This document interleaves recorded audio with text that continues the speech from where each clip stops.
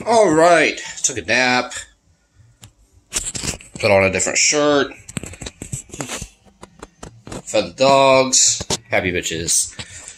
Back to the printer here. It's all shut down now. Of course, I have auto shutdown scripts and all that in Octoprint. Quick recap, this is the boat. Old Benchy from the first test. I'm sitting there on the bench. Yeah, decent, right? So there's this Benchy with this strange dangling printer. I can get the tough book to sleep. I do love that picture. That just looks funny. Anyways, let's turn on the light. Light on. That didn't help much because it's under the x-axis, but whatever. Let's see here. There we go. Alright. She freewheeling now. And this is the Dangle Benchy. You see there's some problems there. Let's see if we can get this in. No, I can't change modes, but anyways. Yeah, she got a little funky stuff going on right there at the bottom where it was overhanging, because remember it was putting at this angle up. So that was like extra overhangy. It was probably trying to compensate for it. There's a big old fuzzy. Is that actual hair? It is. Nope. Just filament. Anyways.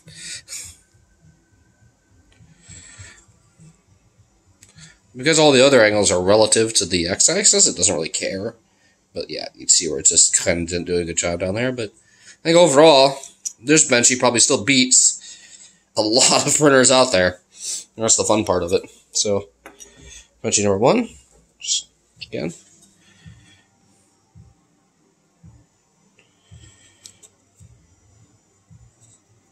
And Benchy swinging from a rope. Well, camouflage motorcycle tie-down strap, because I couldn't find a piece of rope that I felt confident tying it on. Because I might have a minute or two involved in this. I don't feel like dropping it on the floor. Speaking of, if you want to watch me drop it on the floor, let's put the phone back up here and take it down. Alright, tough book. Go over there. Benchy's. The far side of the bench. Power supply.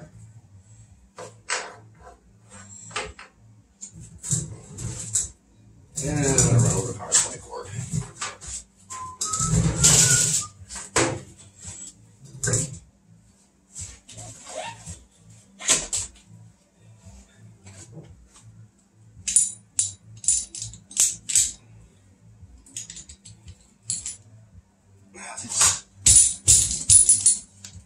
Heavy enough to drop down on its own. Nope.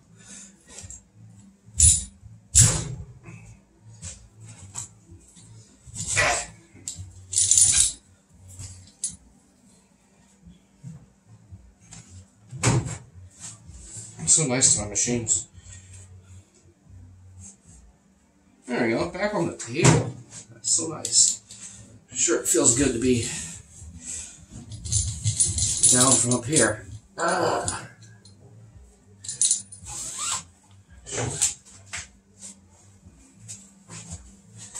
I mean, what's the point of having a shorter strap? Get the little cam back in position. Oh yeah, it shouldn't come off that strap.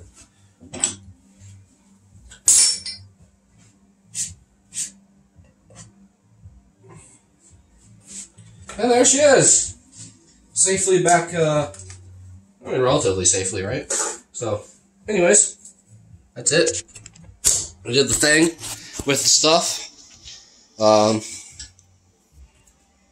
Yeah.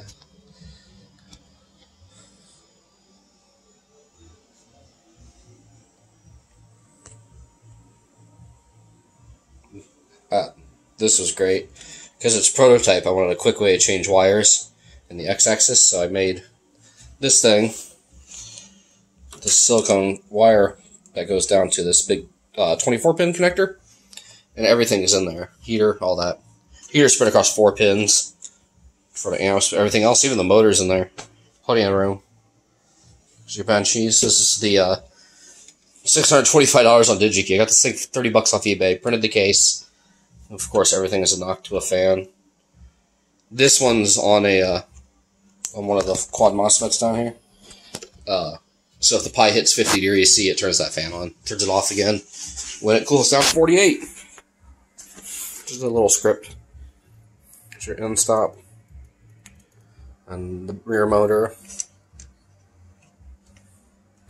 The screw. And you barely see the front screw in its retainer. Oh yeah, voltage converters. So the 24-volt power supply provides 5 volts and 12 volts. Those rails are created right here on the printer with these two 50-watt converters. Yep. Cool. Anyways, guys.